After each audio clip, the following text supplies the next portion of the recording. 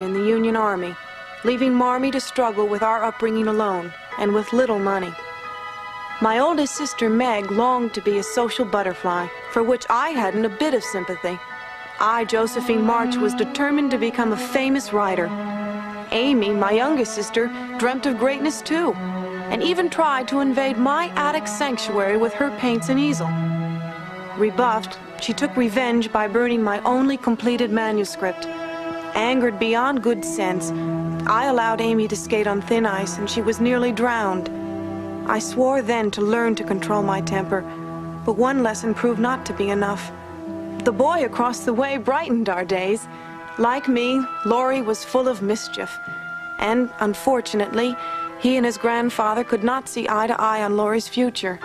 Of us all, only our gentle Beth seemed truly happy, but Bethy fell ill with scarlet fever, and one terrible night we thought we had lost her. All sorrow seemed over, though, when Father returned from the war. And then Meg had to go and get silly over John Brooke, Laurie's tutor. I blamed rich old Aunt March's interference for this, and let her know it, too. So it was that Amy, not I, would get to go to Europe in the spring. Would I never learn to control this dreadful temper of mine?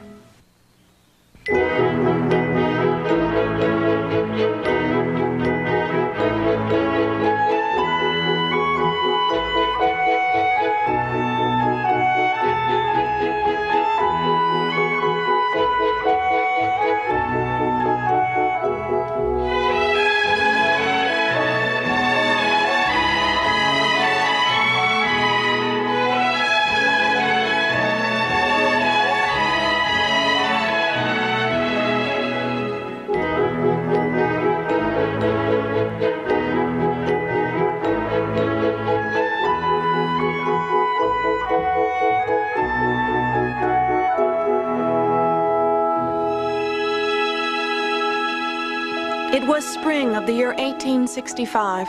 Usually a time of renewal, this spring promised few hopes for me. The war against the Confederacy seemed destined never to end, and the entire family appeared to be dissolving before my eyes. Talk of Meg's coming marriage to John Brooke and Amy's trip to Europe filled my ears, and only my good friend Laurie seemed not to change. We were all at Concord's Town Hall to hear the famous suffragette, Susan B. Anthony. All, that is, except Bethy. Her recovery from the scarlet fever remained painfully slow, and I sought solace in my writing, going out only when the insistence of others made it impossible to refuse. Wasn't she wonderful? We women must not return to our men the control over our lives which this dreadful war has forced upon us. Amy, you always get carried away with everything. But Meg, everything she said was right. The war's nearly over, and we must not lose our great strides forward. Well, I don't want to go to work in a shop, and neither do you. I, for one, am quite content to have my husband be both wage earner and decision maker in my home. I figure the lady spoke straight to your innermost soul. Oh, yes, a fine speaker. What is this? That's just something I found on the seat next to me. Here's our carriage. Shall we? The New York Volcano wasn't the Saturday Evening Post, but it did publish works of fiction, and more importantly, invite submissions for which they were prepared to pay, commensurate with quality. I, therefore, redoubled my writing efforts to the exclusion of just about everything else, and everybody.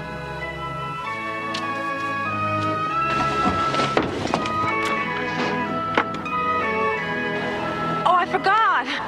I got so involved in my story. As usual. Well, come on, let's go.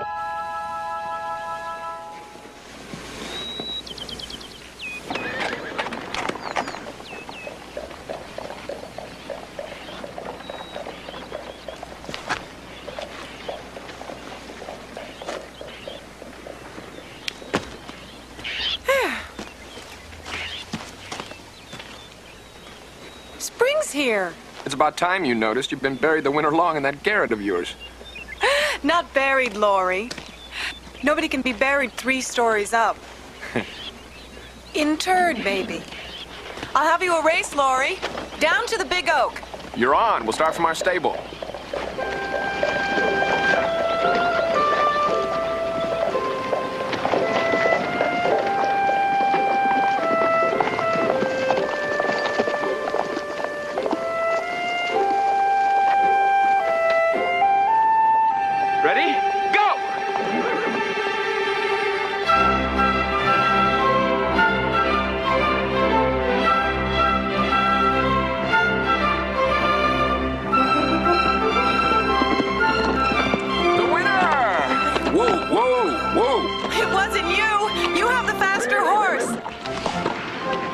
I demand a rematch on the way back. Face it, Joe, you were outridden by an expert. What?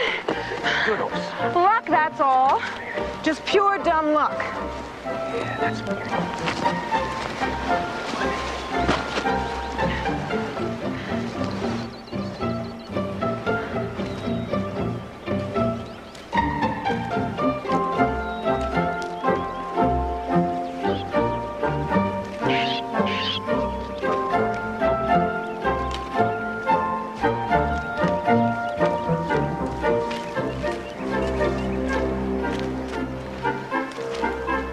It's beautiful.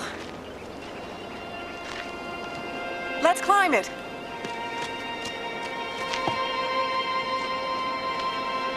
Joe, I need to talk to you, Joe, seriously. Talk on then. Oh, if this wagon could speak, imagine the tales it could tell. Joe?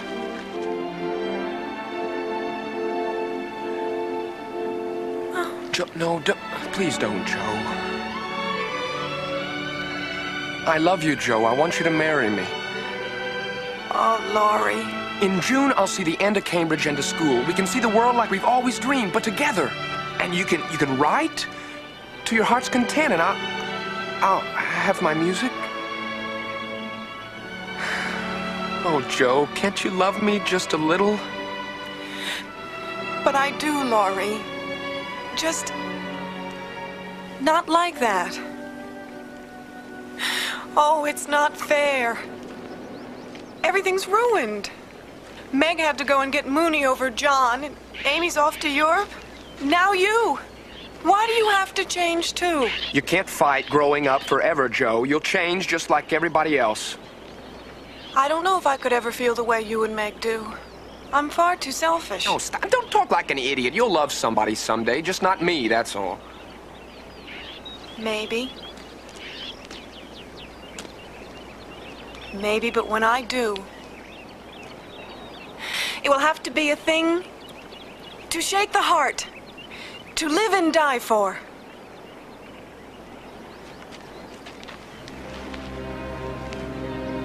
Oh, Laurie.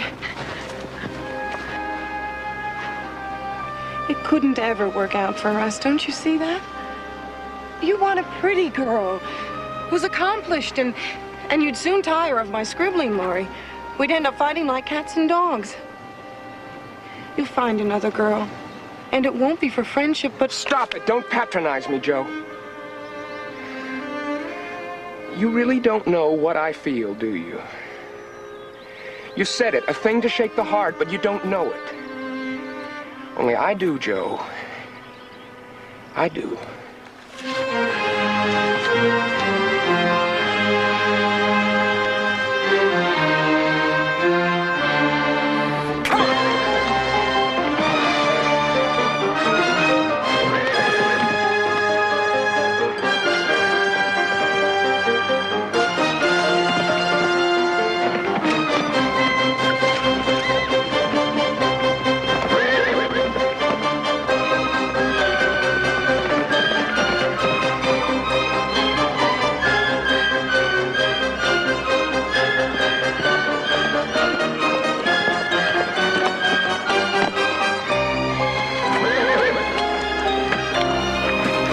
What is it? Laurie!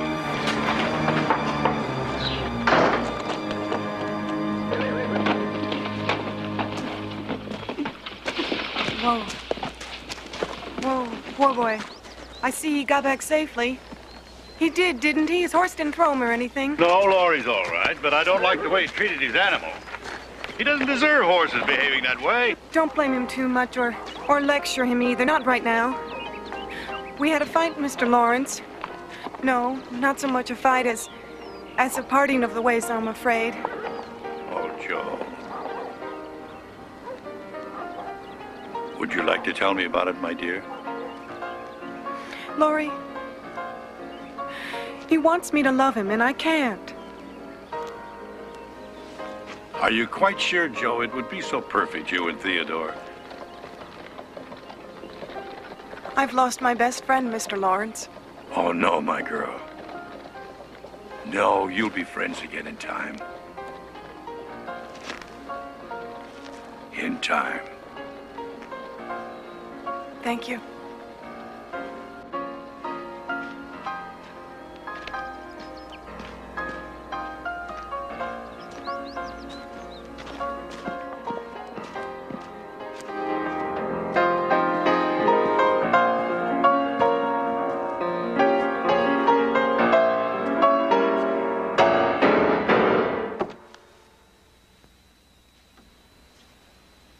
Come to tell me to stop playing again, Grandfather? No, my boy, no.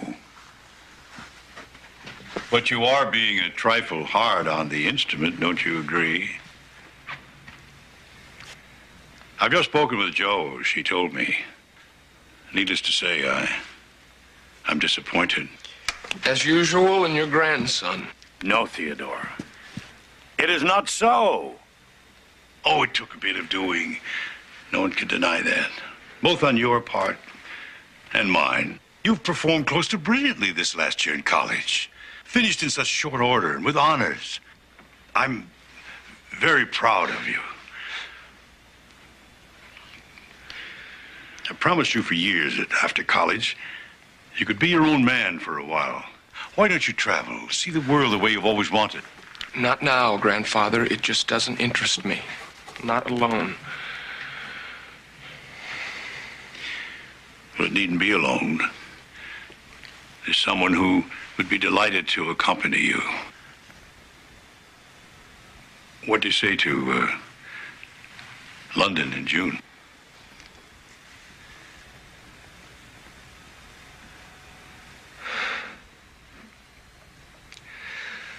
London in June.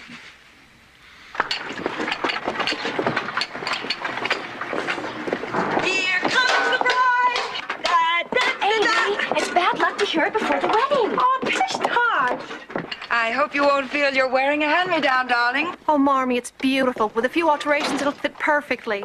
And it was yours. Of course I want to wear it. Let me show you the beautiful fruit trees that we have back here. And that's why I want to have one. It'll be just, oh, I'm tired.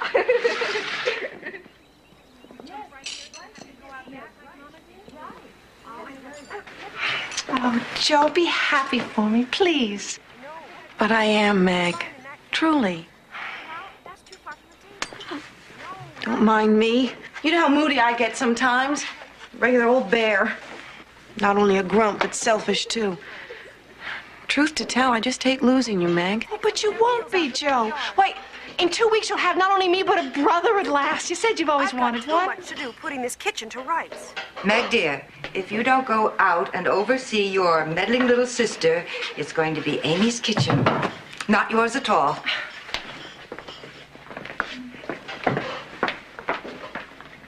Amy, I couldn't help it over here, Joe. You'll love it this way, Meg. Now you decide what I'll love. Meg, look what I found out here in the back garden. Amy, you come too. I don't mean to be a... It's not that I'm jealous, Marmee. Really, I'm not. I know Meg is happy, and I wouldn't begrudge her that for the world. Of course not, dear. But perhaps you're not quite ready yet for all that's happening in our lives right now. So many changes. But I'd best get ready, hadn't I? Because it is all happening. I think... I've been thinking for some while now. I want to go away, Mother. Everyone seems to be striking out on new paths but me. Amy will be leaving for Europe soon. And Laurie. Meg has John, but I... Joe. Oh, Marmee, it's all right. Well, it's just... It's the way it is. You know your friend, Mrs. Kirka? Didn't one of her letters say something about she hadn't been able to find the right governess? That's so far away, Joe. But if things must change, and it seems that they do, like it or not, well, One might as well go the whole hog. Do you want me to write to her for you? No.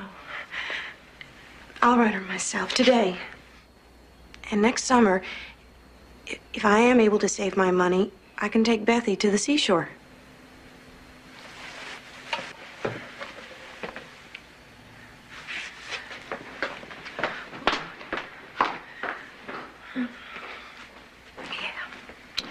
Forasmuch as John and Margaret have consented together in holy wedlock, and witnessed the same before God and this company, I pronounce them to be man and wife. Those whom God hath joined together, let no man put asunder. I'll kiss her, John, or I will.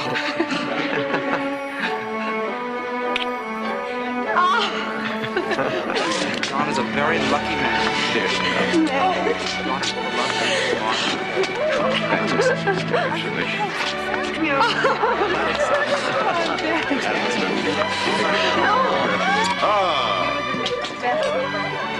I'd like to propose a toast.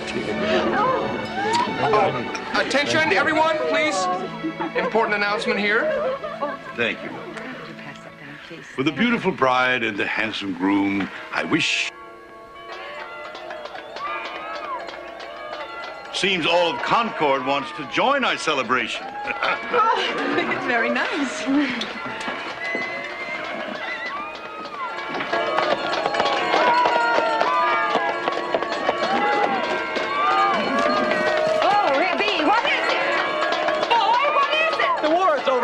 Please surrender to Appomattox.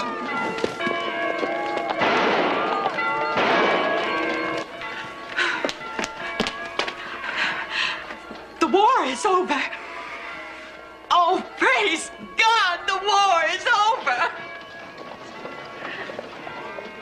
To the Union. May God preserve it forever. Amen.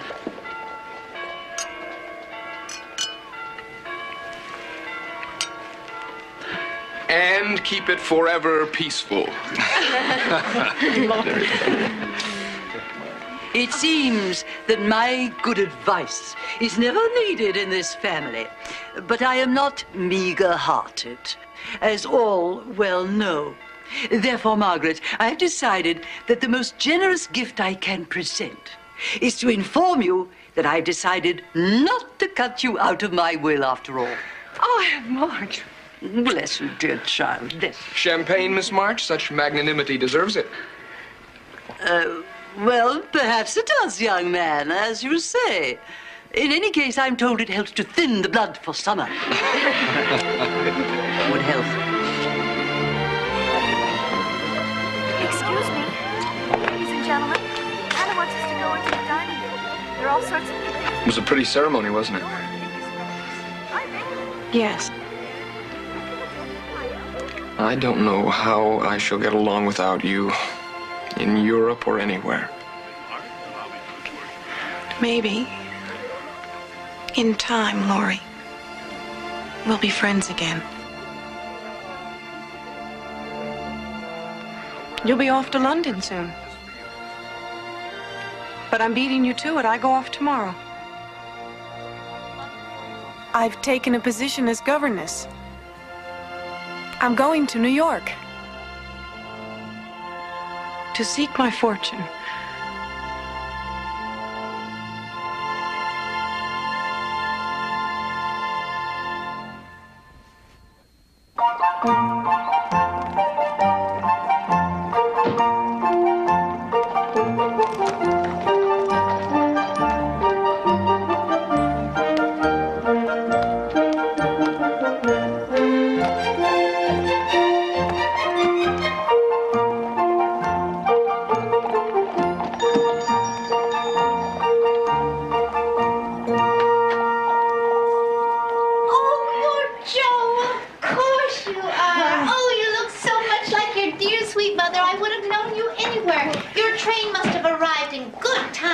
I was planning to meet you truly, dear, but they're usually like this. something always comes up, don't you know? I'll just take you straight up to your room. It's at the top of the house, just under the roof, as an artist's studio should be. I know from your mother's letters that you're something of a writer. And surroundings count, I'm sure they do. We have a full guest list right now. Oh, thank heavens, 14 rooms fully occupied. But don't let that put you off. You'll make friends very quickly. We all sup together. Kitty, little Mim, my babies. Though they're not babies any longer, more's the pity. They're the only children that live here, of course. But Professor Bear's little nephews come in for lessons, as do his other pupils, so there are lots of young people in and out all the time. Anyway, I've sent my 2 small ones off for a walk with the girl. In that way, I thought it would give you the afternoon to rest and unpack. Oh, well, if I'm free, I don't want to rest. Mrs. Kirka? Yes, coming. You go on up, dear.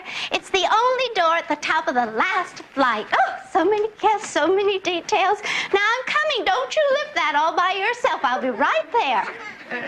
Are you laughing at the bear? Oh.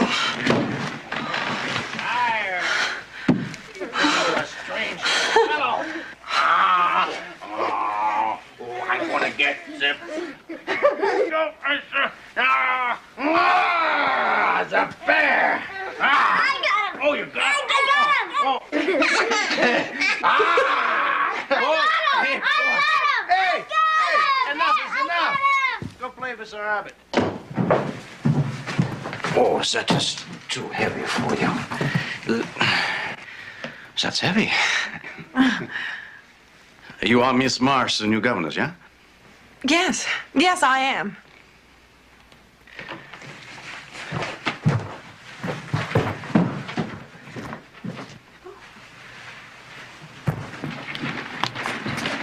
Oh. Welcome, Miss Marsh, to your new home. Oh, how marvelous. It's good, yeah? Oh, yes. Yes, it is. It's also a long way down. Yes. Oh. Oh. I see you found it. Yes, and it's much more than I ever... And found, too. The kindest man in New York, I do declare. And I warrant you haven't introduced yourself either. Joe, I would like you to know Herr Professor Friedrich Bear. Professor, this is my dear friend's daughter, Miss Josephine March. She's from Concord. That's in Massachusetts, you know. Oh, Joe, did you like the view? Isn't it simply beautiful? Uncle Fred, when are you coming back? Oh, those 2 hellions. Uncle Fred! Nephews to me, Miss Marsh. They will have my rooms in a ruin without me. Uncle Fred! Oh. Where are you? Uncle Fred! Oh, do come see the view, dear. One can see from Union Square clear to the Jersey Palisades out of that window. Yes, I saw it. It is beautiful. Sweet lamb, the professor. He's poor as a church mouse, you know. You can make a fire any time that you like. There's plenty of coal in the basement. He held a high faculty chair at the university in Berlin, but over here has yet to receive a like appointment anywhere. His sister lives in New York, too. She married an American, but the dear professor is much too proud to accept the charity of their home and stays with me. It's a great shame. Such a brilliant man reduced to tutoring children. But I told you that, didn't I? Oh, and he does it with amazing goodwill and patience. Oh, supper's at 5:30. Oh, no, Mrs. Kirka. I was wondering if my afternoon is free. Could you tell me how to get to East 14th Street? Why, yes, dear. As you leave the house, you turn right. You go for several blocks and you run right into it. Oh. This area is quite safe. Thank you. You're part of this house now, Joe. We hope you'll be very happy here. Oh, I'm sure I will. Oh.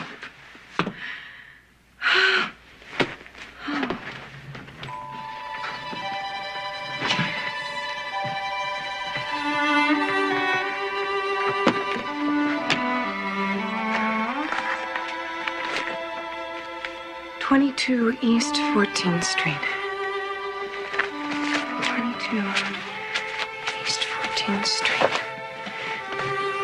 True East.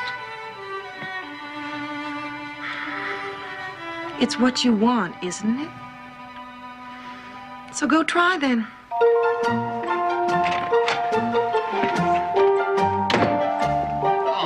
I don't call this a start. This is palaver. You know, you've got your gall to submit me to something like that. Now, you get out of here and you don't come back until you learn how to write. I deal with professionals, not amateurs. Oh, you're lost, ma'am, miss? No. No, I'm looking for Mr. Dashwood.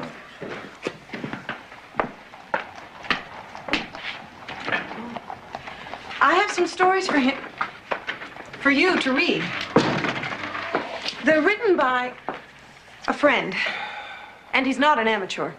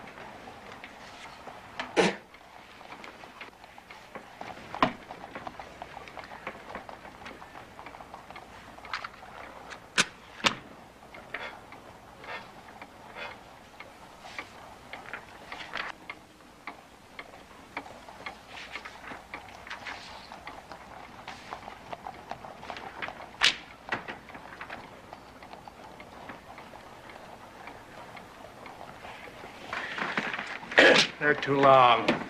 Oh, I'll be perfectly. My friend will be willing to shorten And them. there's too much moralizing altogether. But I thought my friend took such care that the sinner should repent at the end. A story should teach a lesson, shouldn't it? Not to our readers. They want to be entertained, not preached at. Morals, they don't sell nowadays, miss. Oh, but it seems to me. You just leave them with me, and we'll make the changes and pay your friend, that is, $25. On publication, of course. Yes, of course. On publication. Yeah, I'm gonna need your friend's address. Oh. You got any more of these? Oh, well, my friend has plenty of ideas. Good. Bring them in when they're ready.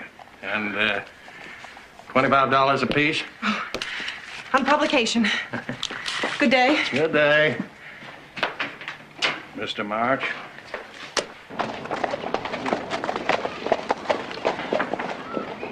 With your coloring, Meg, it would be very becoming. Oh, but it must be expensive. It looks like China silk. Well, of course, if John can't afford it. Ned always loves me in blue. Maybe I'll buy it. Well, what makes you think we can't afford it? I simply meant it looks expensive, that's all. And you're quite right, it will become me.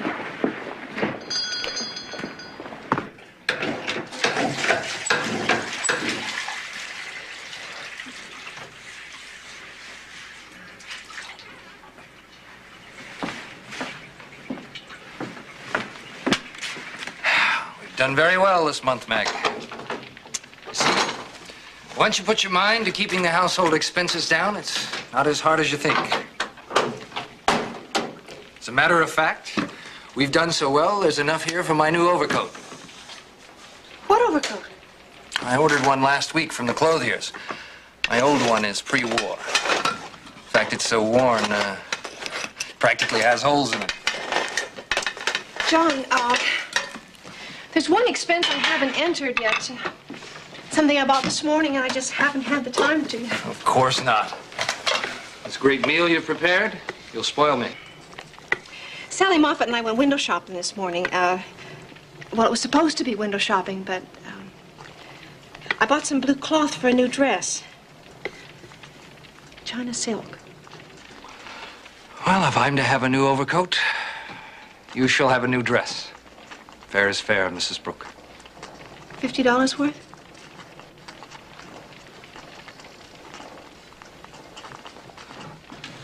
Well, you ladies like a lot of lace and fur pillows and ribbons. Price of a dress adds up, I know. No, John. $50 was for the silk alone.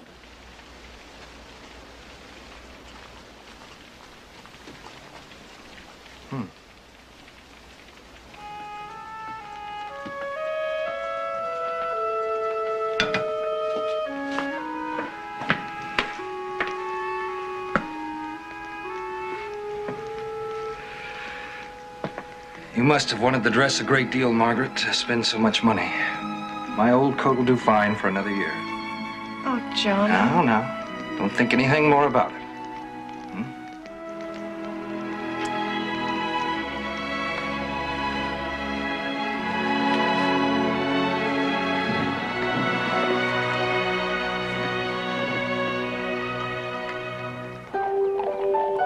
Letters from my younger sister Amy had started skimming back across the ocean from the day of her landing in Europe.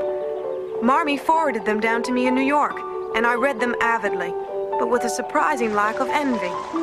For her, Europe was far different from what I'd have made of it, had I been the one chosen to accompany Great Aunt Carol. Amy March, you are prettier than all the pictures that we've seen. Oh, well, thank you, sir. You know, I have a marvelous day planned now. I think what we'll be able to do is to go on a boat. Mr. Lawrence! Mr. Lawrence? Yes. Amy March. Miss Amy March, I see. And very elegant indeed. Thank you. And without a chaperone? Aunt Carol's at the dressmaker. Oh. And even she says I no longer need a chaperone. Oh, we knew you were in Italy. We just didn't know where. Isn't Laurie with you? Of course. He's gone to Vienna to study his music at last, hasn't he? Well, he wrote us that you were willing for him to. No, Laurie's in Florence, too. But he's still in bed, I'm afraid. You see, though we are in the same city together, we occupy quite separate worlds, he and I. His lights up at night. Gambling houses, cabarets. Because of Joe. Your sister mustn't be blamed. Well, perhaps not, Mr. Lawrence, but I think her very foolish. She could have a comfortable life with a man who adores her, and instead she chooses to be a governess. Well, not I. I don't believe, you met Frank Vaughn when he was in Concord? In '64, I think it was. I've been seeing something of Frank since I've been here. I even visited his family's estate in England. Do you know, Mr. Lawrence, I do believe they're even richer than you. And if he should ask, I think I shall accept and be rich, too. One shouldn't marry only for money, of course. But I think it's always wise to take that into account. If any of your sisters were speaking in such a calculating manner, I'd write your dear mother to call her home at once. But you, my dear Amy, have a habit of following your heart and not your head. I don't think you've ever done anything in your entire life because it was wise. Amy! I have to go now, Mr. Lawrence. But Aunt Carol and I are leaving for Paris in only a few days. Please, ask Laurie to come and see us before he goes.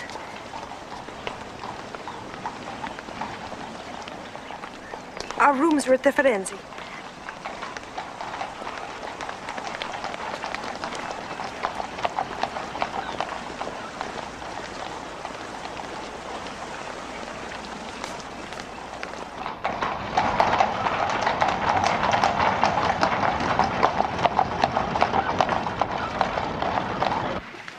Now, I want you two to go on out to the kitchen, where I think your mother has baked me some gluten. Yes. Okay? But just one apiece. One.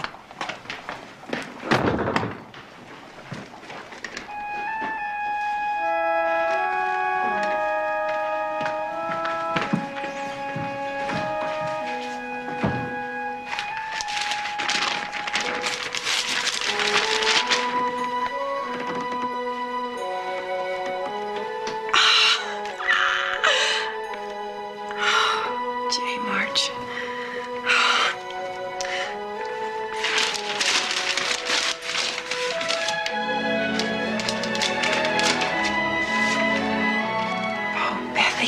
Next summer we will get to the seashore.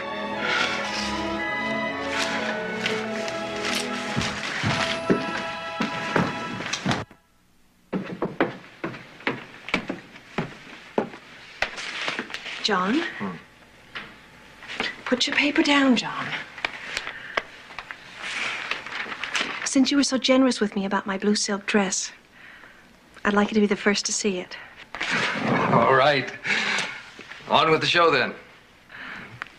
All right, turn around, and no peeping.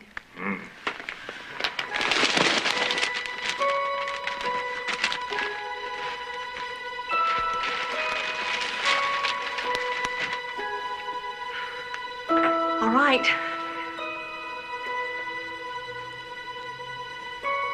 But Sally Moffat was only too pleased to buy the silk from me.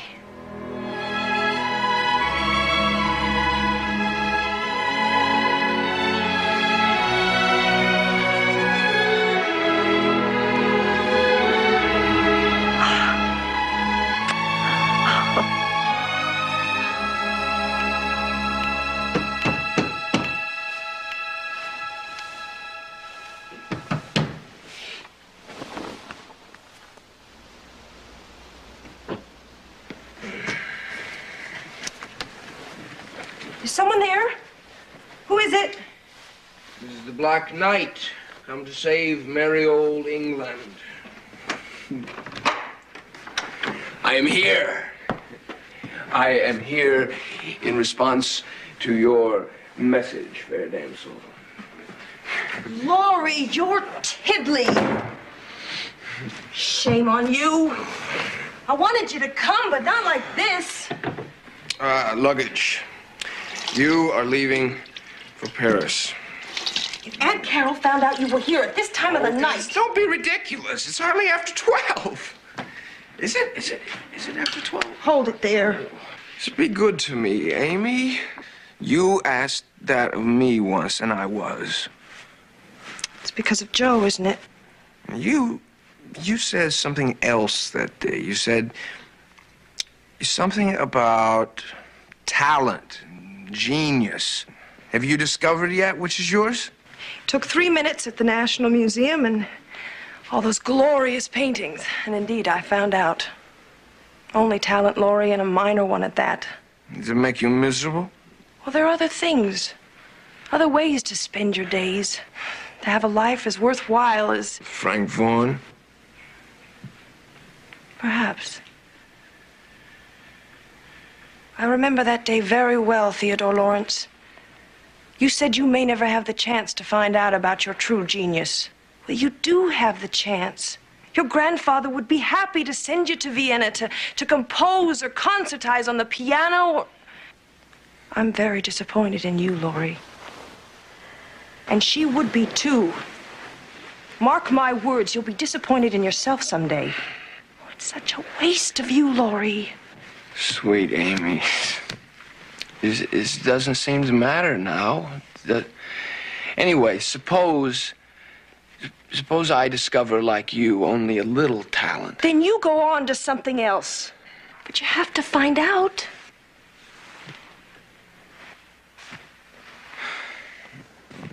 Very well. If you're going to be a weakling, then be one. We're leaving very early for Paris in the morning, and I at least need my sleep, so please go.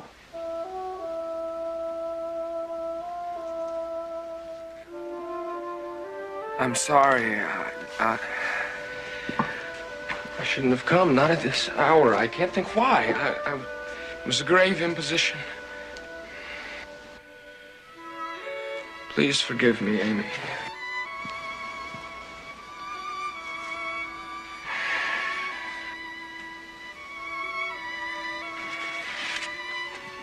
I might try, Amy. I might. What are your plans? Paris till fall, then Nice for the winter. Nice? In the spring, perhaps, after Vienna? Oh, I'd like that, Laurie. I'd like that very much.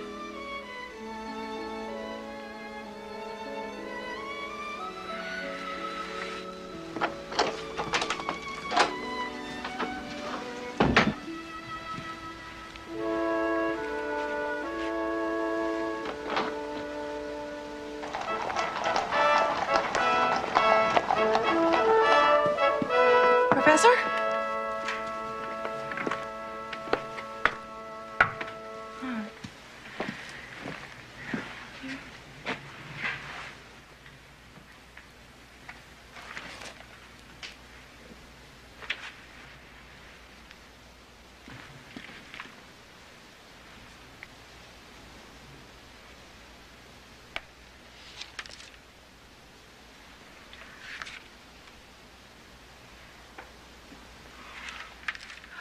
Professor Bear, I didn't mean to trespass. The door was open, and I was just bringing... You like Lear? Oh, the play, King Lear. Oh, yes, I didn't lose your place. You see, right here. I've read the comedies and some of Shakespeare's tragedies, Romeo and Juliet, Hamlet, Richard II, but not this one, not yet. That one is the best, I think. Well, I... Miss Marsh. Hmm? They are not mine. Yes, they are. Frau Kirke tells me what you do is that you mend these poor old clothes. You are too kind. And ever since I think, how can I repay her? Repay? Oh, no, it's not necessary, Oh, yes, Professor, it's truly. necessary. For me, it's necessary. For you, maybe not. But for me, I insist. But I have no money. Oh, Professor, please. So, German. That is my money, no? I teach German. Do you? Oh, no, I couldn't. No? Oh, of course, I'd like nothing more than to learn how to speak your excellent language, but you see, I'm a disaster at foreign sounds. All through school trying to learn French, no. But that is not German. And I was not the teacher. Das Rad ist auch ein sehr... Auch ein sehr nützliches... Nützlich... German. Nützliches Ding. Das ist ein Rad. Das sind Räder. Räder.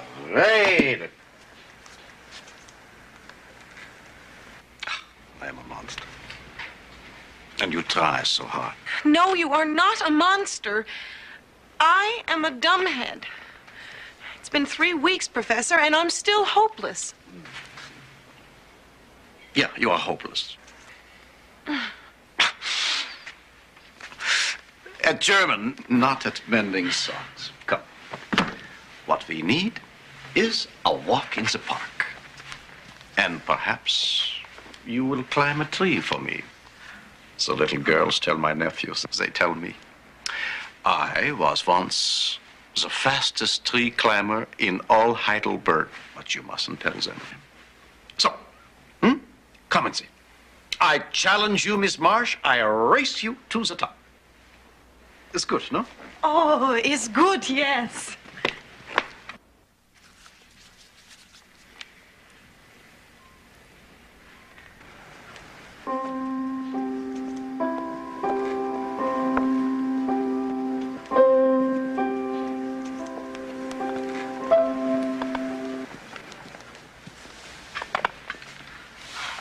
My fingers get so cold. Numb, sort of. Well, of course they're cold, Bethy. We've been careless and let the fire languish. This will warm us both up. Come sit over here with me.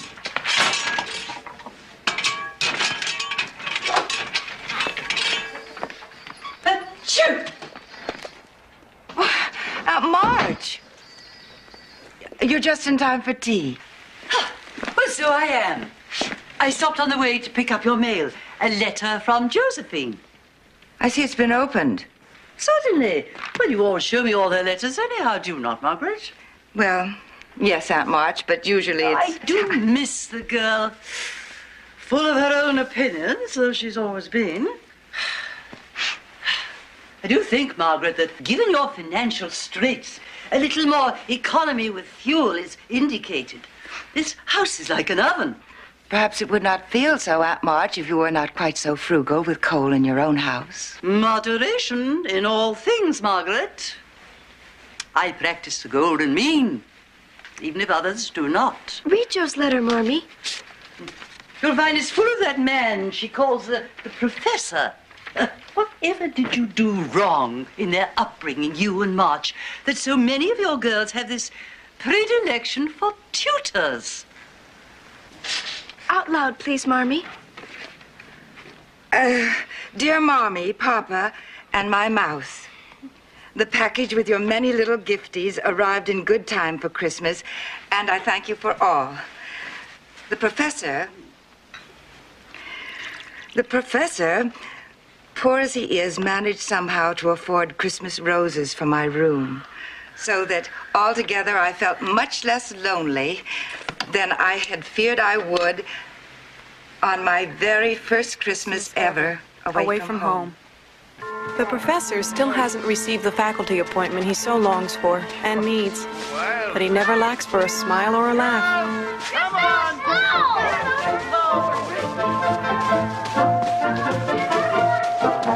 Hey, boys, be careful. You're going to get yourself all back. What do you want to do? We want to build a fort. A fort? Me too. Build it. Oh, then go. You go and play. Soaking wet in no time. And you and I will go and sit, huh? Yes. So, Miss March, how does it go with your writing? It is such a fine thing to have a goal, work so hard to reach it, and to write well. That is near to the highest goal of all. Do you think so, too? Oh, yes. All my life, it's what I've wanted most. Oh, wait. Would you consider, I know it is a great deal to ask, but I would be honored to read some of your writings. No, it would be presumptuous. You, a professor, and me only a poor scribbler. Oppa. Garbage, Miss Joe, garbage.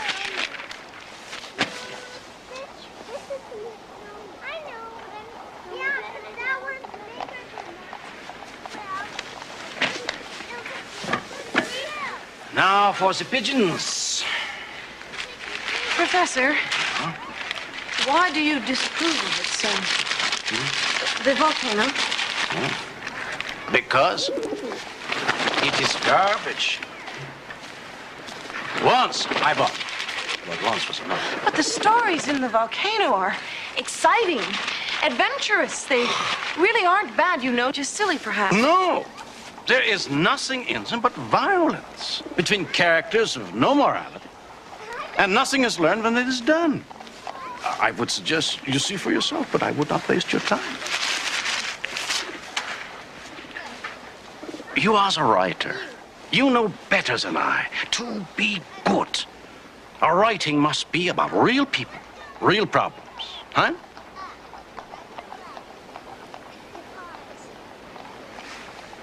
Oh, I have let you get cold sitting here, so Thomas. Come. We join the children. We have a snowball fight, huh?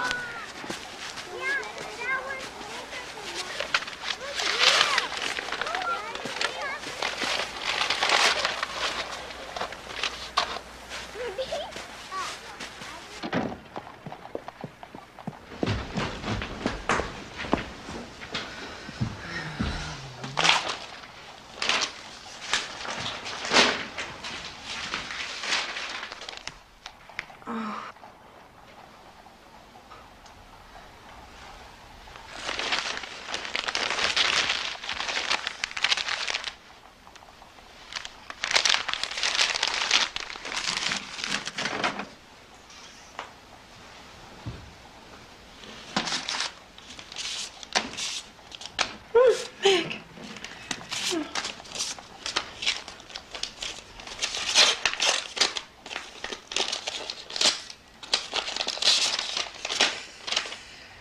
Dearest Jasmine.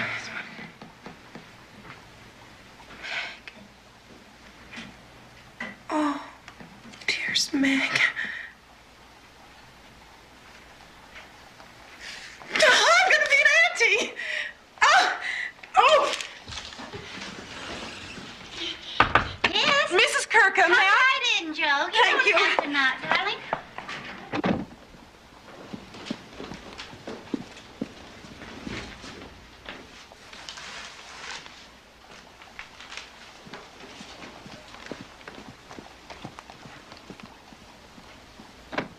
Oh, I do understand. Of course you must go, but tomorrow is so soon. Yes, it is, I know, Well, but... as you wish, dear Joe. Oh, how the children and I will miss you, not to mention Professor Bear.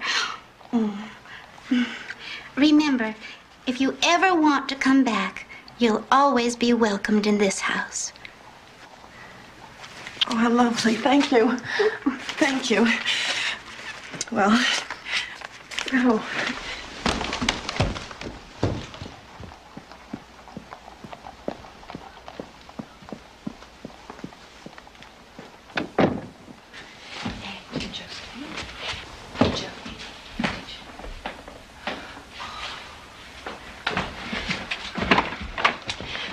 Professor Bear. You see what's the maid brought for the bottom of the rabbit cage?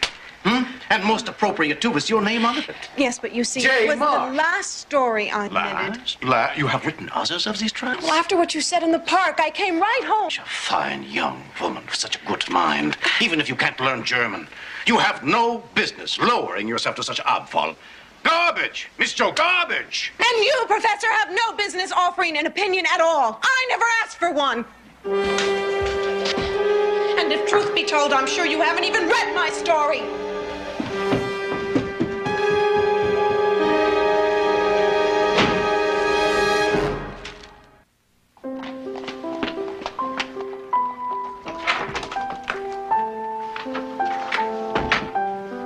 A telegram from Jo. She's coming home tomorrow. Oh.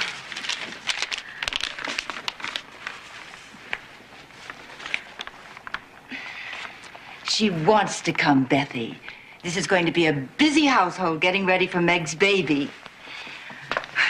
Our first grandchild. Born in the very same bed all you girls were. It isn't fair, though. Joe's always the one to have to sacrifice and give up things. If I could just help you more, she wouldn't have to this time. You do help, Bethy. Every day. Just by being your own sweet self.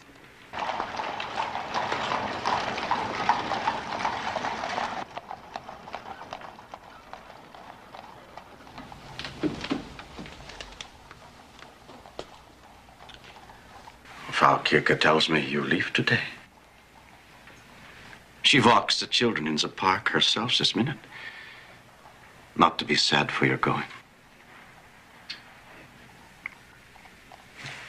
I take your things.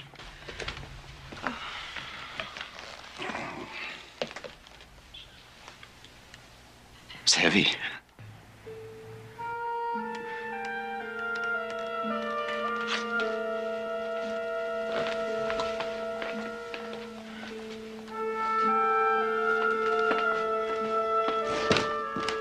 You were not going to say goodbye, even?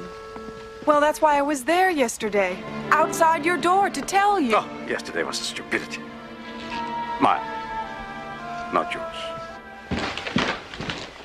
I read your story last night. It was not so bad as I thought. I mean, the writing has promise. You can't expect me to deny everything I said. No, I don't. And you shouldn't.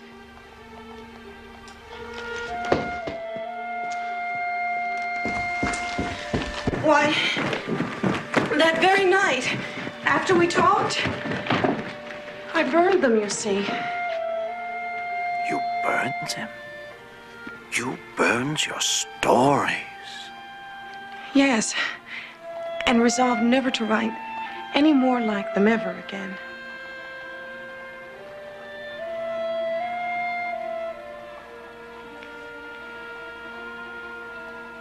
I will get a carriage to take you to the train. One's already been ordered. It should be here any minute.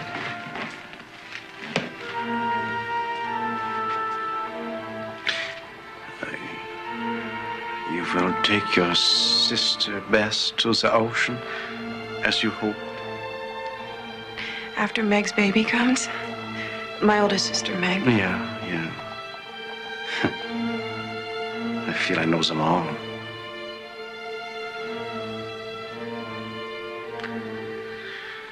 Miss Joe. Just Joe.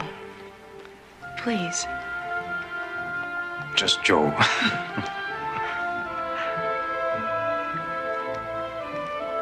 Joe. I wish that I might write you if... Yes. And I will answer when... Perhaps, might you come to Concord sometime for a visit?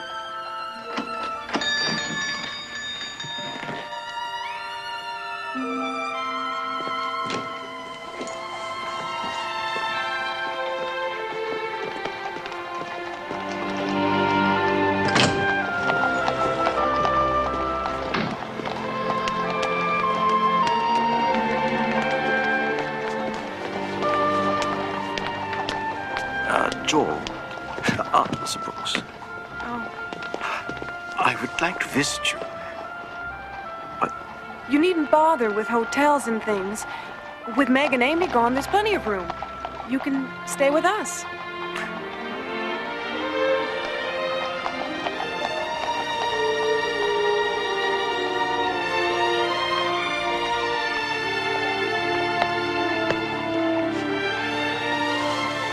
Remember your stodgy old friend in New York, huh? Oh, Professor. Have a good trip.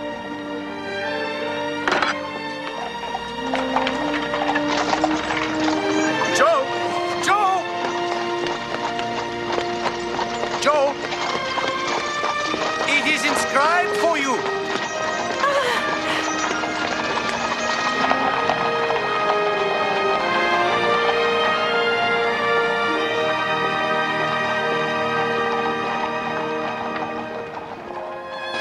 Dearest Joe, read Lear well, and it will help you much because the study of character in this play will help you to read it in the world and to paint it with your pen. Friedrich. Friedrich.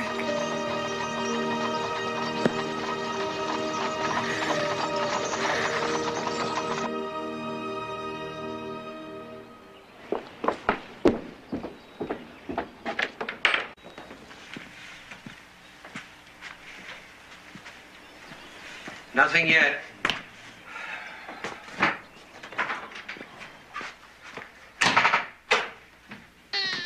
John!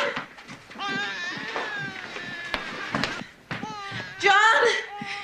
It's a boy. Joe, how's Well, congratulations, John. Thank you, sir.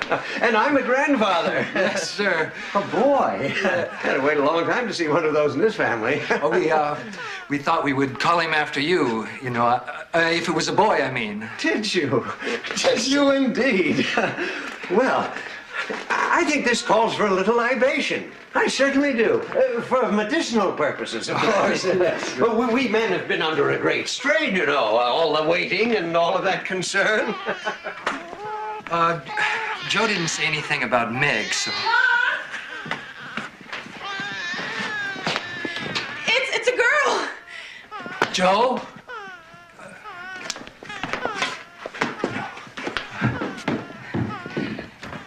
Meg's fine, John, just fine. Isn't it wonderful news? Twins, John. You're the father of a new baby boy and baby girl. I spoke more truth than I knew. Here, you need this.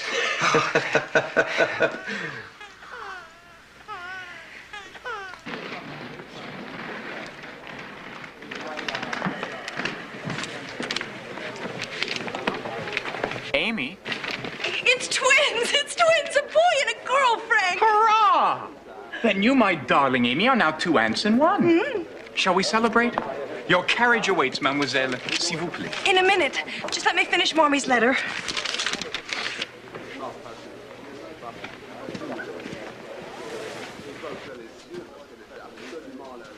Is something wrong? It's Beth, my sister.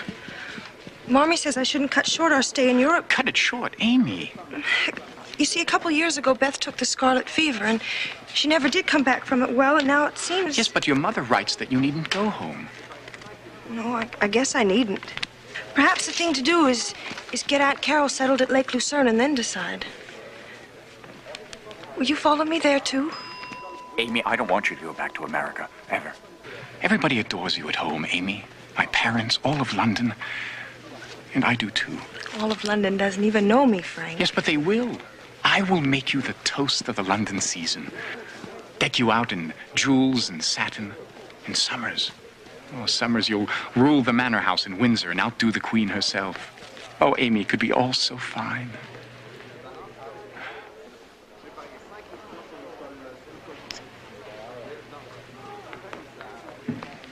Amy, would you do me the honor of becoming my... Heavens! You dazzle me to bewilderment, Frank Vaughn. Ask me again at Lake Lucerne. Come along, our carriage is waiting, and so's our celebration.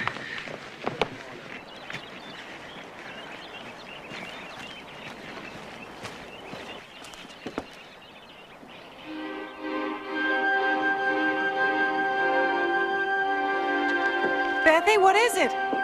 Is it the babies? Oh, no, everything's fine, really. I must be having a touch of summer melancholy. Oh, did Meg send you out with these? I don't think they need changing. No, they're all right. Well, you know Meg, always worrying. Anyhow, she and Marmee are having a good old gossip, and nothing bores me more. Mouse. Oh, Mouse, tell me what it is. What's wrong? We've always been special to each other, you and I. Able to talk. Sharing our secrets. It's nothing important, truly. Anyway, it'll all pass soon enough. I see I must cheer you up, and I know exactly how. I heard from Cape Cod. We can have a cottage at the very time I requested. It's not right on the beach, but really close. It'll make all the difference, Mouse. I know it will. It'll put the apples back in your cheeks. And now, with Meg back on her feet again, well, we can leave next week. In fact, I already sent the wire telling them so. That's wonderful, Joe, but spending all your hard-earned money this way for me, that isn't right. It's for me, too. We're going to have a fine rest, both of us. And you'll come home well. You'll see. What is it? What is it, huh? Yeah.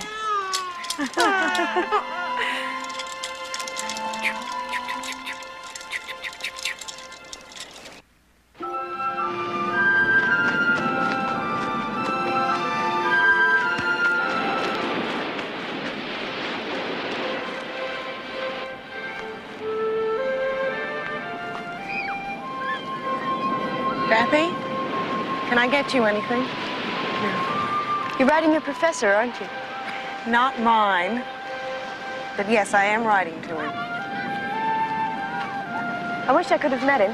Oh, but you will. Well, he's coming to Concord for a visit soon. At least I hope he is. Well, he'll never come if you don't finish that letter, will he? I think maybe I'll have myself a little sleep.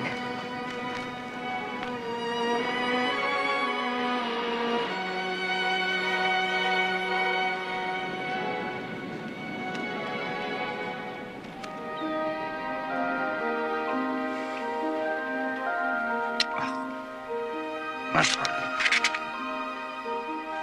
My poor friend. Your sister is dying, and you won't let her go.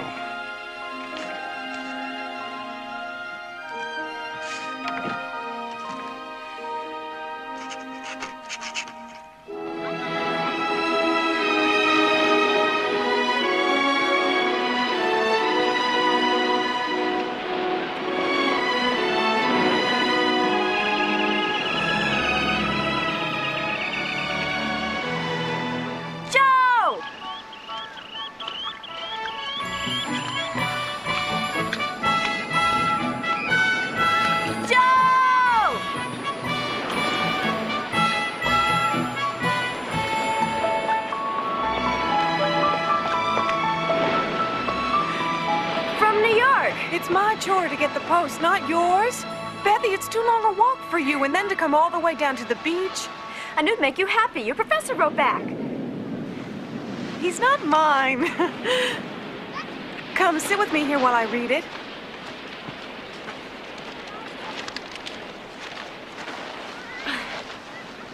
Better still, lay your head in my lap and rest a little. Yes, ma'am, Dr. Josephine, whatever you say.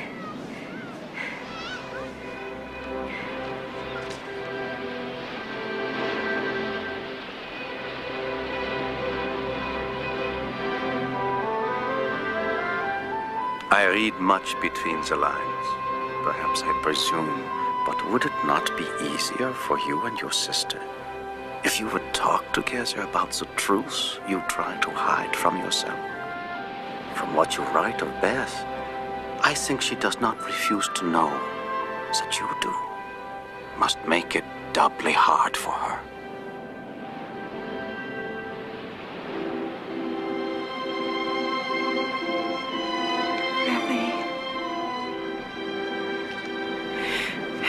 Was it bad news, Joe?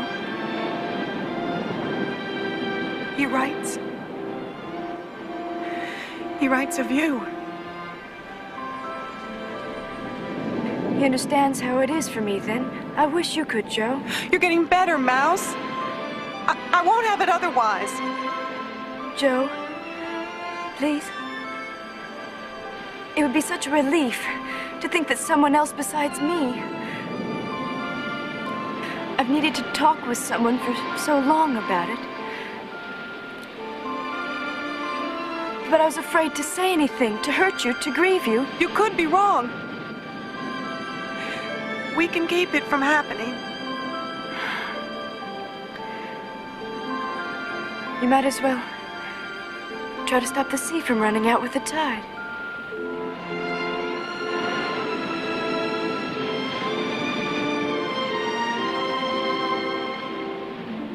Is that why you were crying over Meg's babies? I'll never watch them grow up, you see. Oh, Bethy. Joe, don't.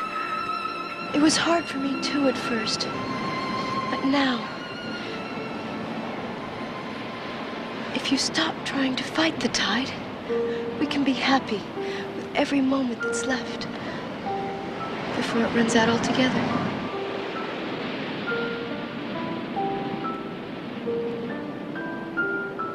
I will.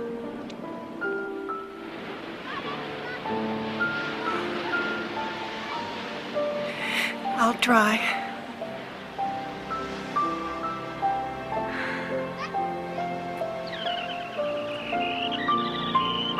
He's a bit like me, don't you think? All dressed up in Quaker feathers, never straying far from shore. Content in his world as I've been in mine. But the seagull is like you. Wild and strong and happy when alone. Meg is a turtle dove. And Amy's a lark. Trying for the clouds, but always in the end dropping back down into her nest. I'll be sorry not to see Amy again. But you will. Amy will be coming home in the fall.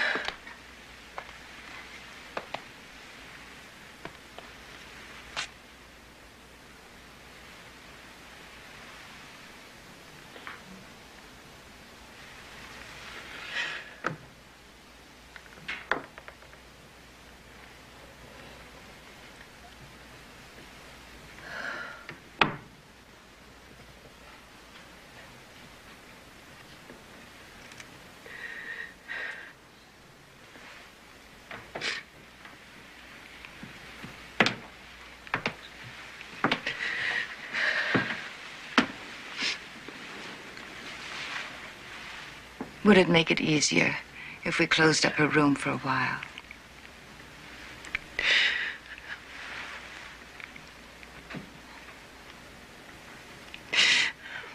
She asked me to accept it that day on the beach. To let her go.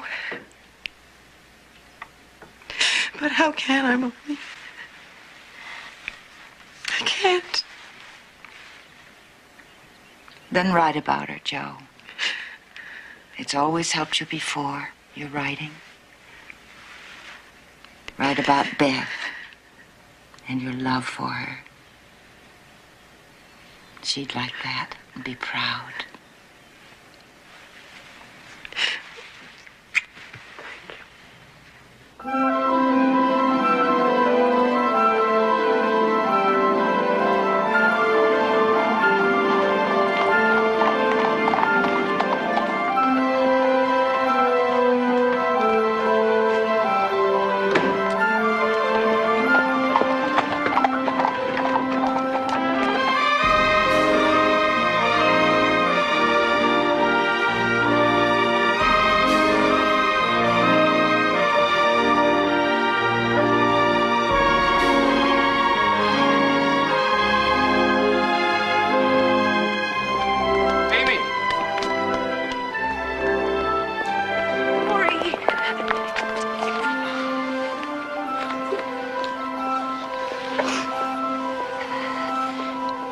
About Beth, don't you? A letter from Grandfather. I should have been here when you heard, Amy. I can't tell you how I... Never mind. You're with me now. If only I could have seen her one more time. I know. I want you to tell me everything. Everything, Maury. About your winter in Vienna. About your music.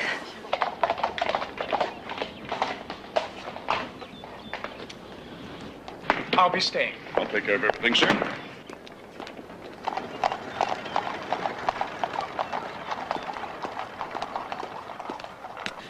For a while, nothing seemed to come right.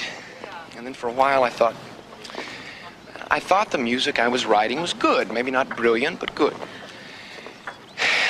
And then finally, the day came when the truth dawned, and I tossed it all in the trash. Of all the awful... That was a dreadful thing for you to do. You should have asked somebody else to decide. Someone better able to judge than you. I'm a mediocre pianist and a worse composer. At least give me the credit for being a good critic.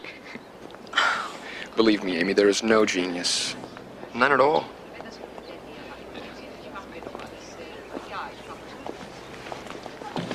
Before I go to my suite, I'd like to see Miss Amy March. She is staying here, is she not? Yes, but she is not in her room at the moment. She and her friend may be out on the Grand Terrace, Mr. Vaughn. You may try there. I will see to your luggage.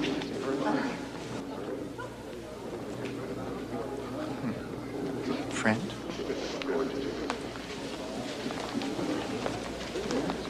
I even wrote an opera, very grand and utterly terrible. I had it half completed before I realized, and it was the oddest thing, Amy, or so it seemed to me then. But the heroine that I had visualized on stage, costumed gloriously, singing my music, she didn't have brown hair. She was blonde.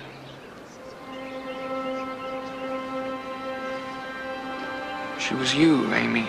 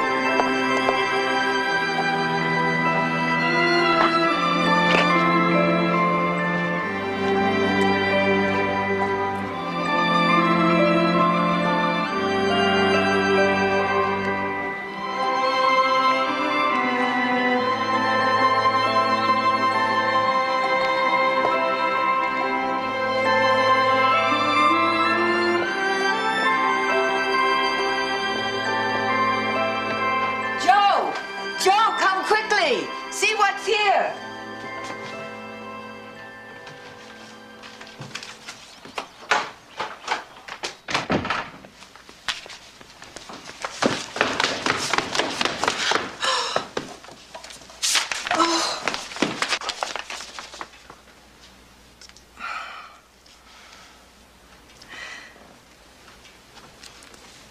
The note says they want more like this one. After so many tries, so many things having to be rewritten, this one wrote itself.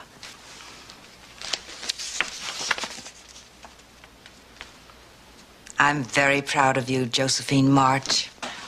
Meg, guess I left what? the carriage on the porch, Mommy. The twins are in the shade. They'll be all right, don't you think? Yes, I think they will be. Honestly, Meg, the way you carry on, you'd think they were made of spun sugar.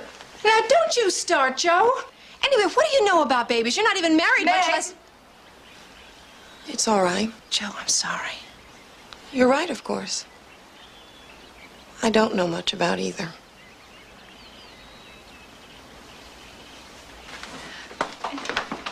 Meg. I shouldn't have said it. I know I shouldn't. I've just been so tired lately, and John does say things like that. And he doesn't know any more about babies than Joe does. Would he like to, do you think? I'm their mother, Mommy. He's just... Just their father? Of course you're tired, darling. So why don't you let John share some of the burden with you and some of the joys?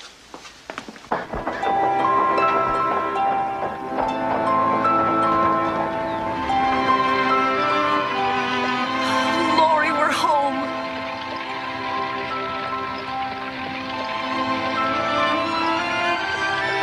Look, there's Joe.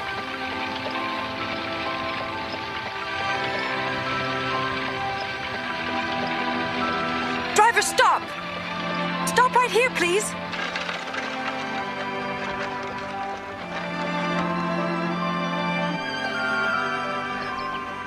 I think you ought to be alone when you tell her. Without me. She thought once she'd lost a great friend in you. I don't want to see her hurt again. She's the one who turned me down, remember? Not the other way around. But all that time, and Beth gone too, she may have been thinking you'd always be there for her. Please.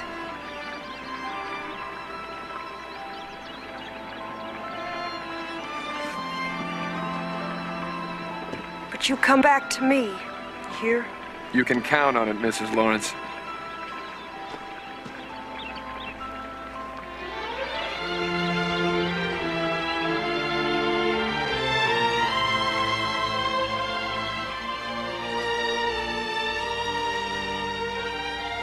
Joe?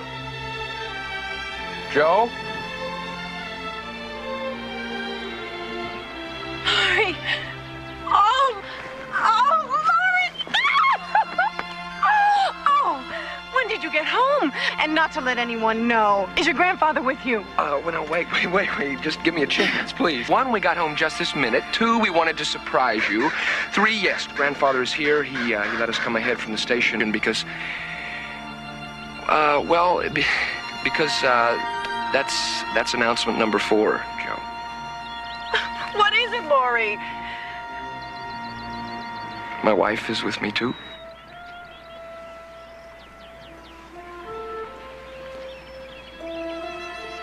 You're married?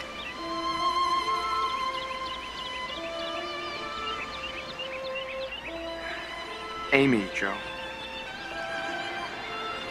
I married our little Amy, only she's not just little Amy anymore. She's far from it.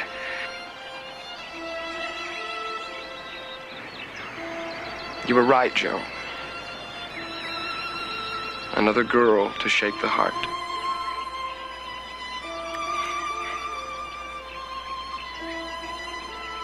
How wonderful. Really, how very wonderful. You really mean that, don't you? Yes. But I will never forgive you, never, Theodore Lawrence, for not inviting me to the wedding. Ah, good old dependable Joe. Oh, thank the Lord you haven't changed. Amy, where is Amy? Joe?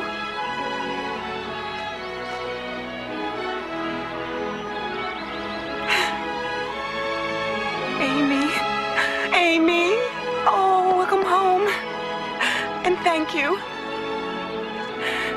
You've brought my friend back to me.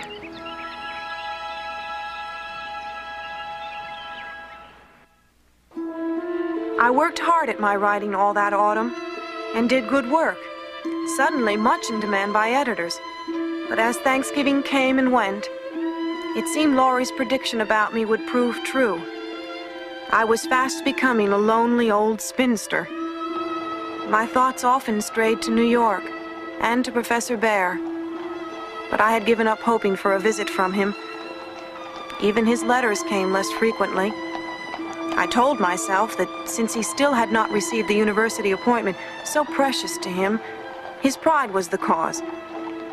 But underneath, my fear grew that for him, time and distance were waning our friendship.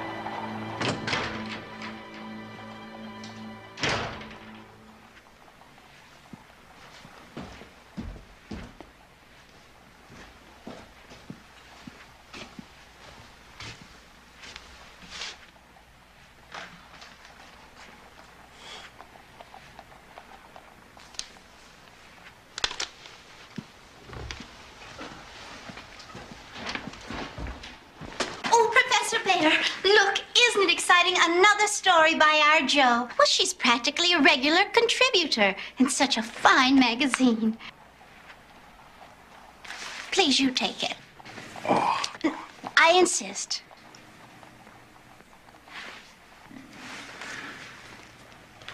Thank you, Mrs. Kierke.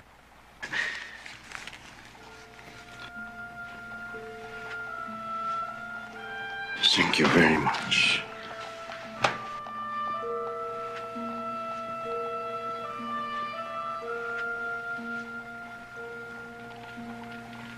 It's good.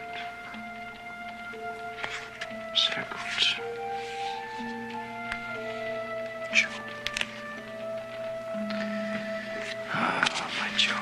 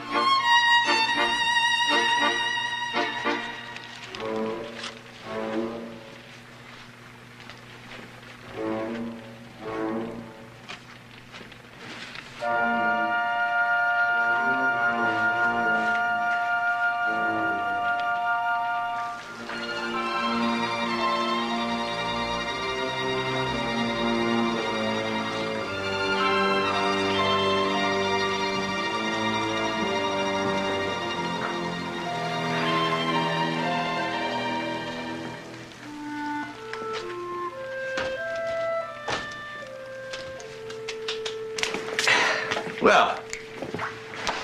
Nice to have a wood fire, don't you think, instead of that dirty old coal? Yes. I'll be in my study if you need me, dear. Your turkey smells marvelous, Hannah. Gotta put a lot of sage in the dressings, the whole thing. Seems strange to celebrate on Christmas Eve. But Meg and John are so determined for the twins to have their first Christmas morning at home. As if they were old enough to realize.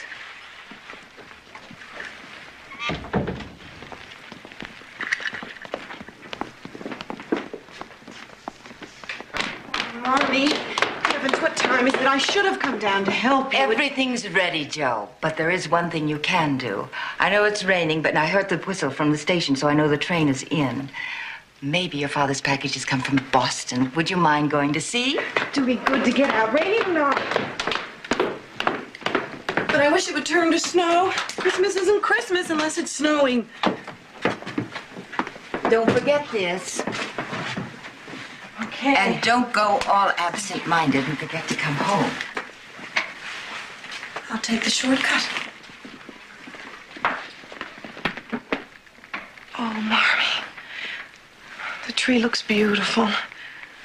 All of us together again, after so long, so many years. I know it's hard, Joe. Hard for everyone. But Beth will be here, too, in all our thoughts.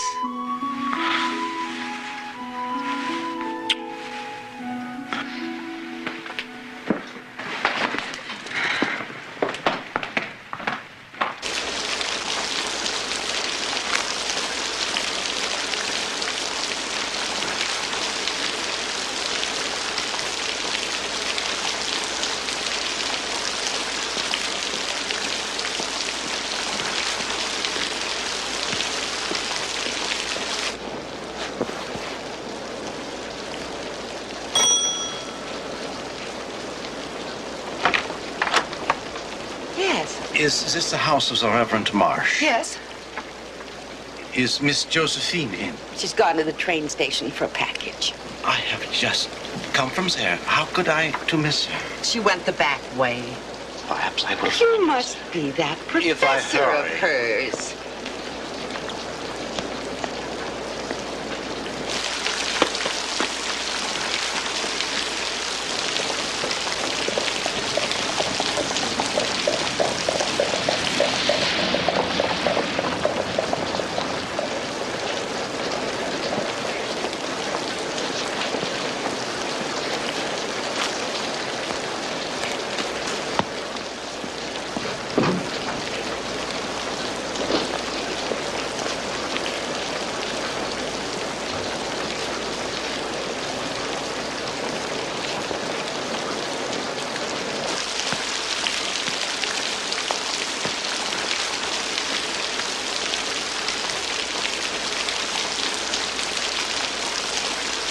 Joe! Joe! I found you! Professor Bear! I can't believe it!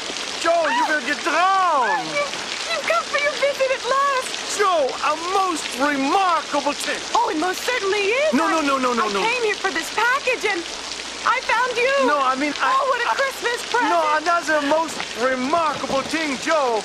I have received my appointment to the faculty of Antioch College in Ohio, Joe.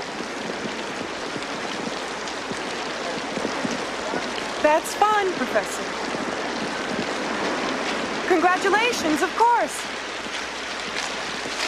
I thought you are not happy for me. No, I mean, yes, I am. Truly. Only, when will you be leaving? In a week. They want me there after the turn of the year. Oh, Joe, it is a college of much respect. The famous Horace Mann was president there. It's so far away.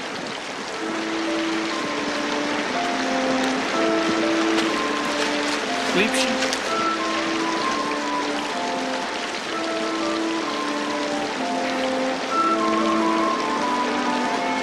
You cry for lack of me. It's the rain.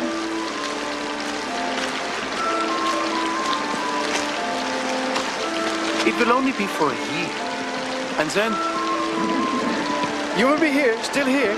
Of course. Where else would I be? Good. They're good. So you can come for a visit again? They do not pay me a great deal at Antioch. But if I am frugal, and I will be, oh, I will be, then in a year I will have enough to take a wife. Oh, so that's why you've come to Concord? To tell me that you're getting married next year? No. You are all wrong. In the train I rehearse and I rehearse. But you do not say what I expect, so it is all a waste. Yes, Miss Josephine Marsh, I will take a wife next year, if you will have me. Liebchen, my little love, will you have me? I know it is a long time to wait, and I know this. I will never be a man of great means. I have nothing to give you but a full heart and empty hands. But your hands aren't empty. They hold my full heart in them.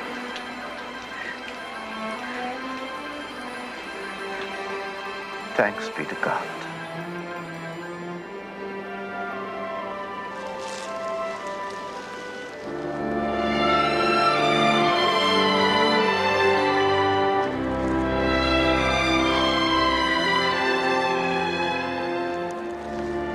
It's snowing!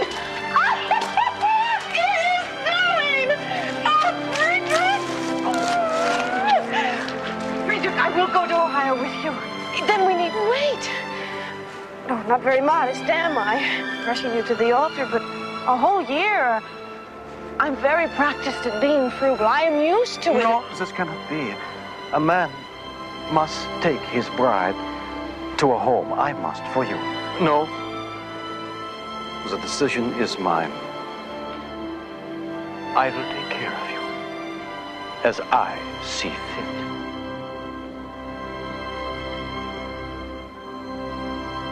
Yes, Friedrich.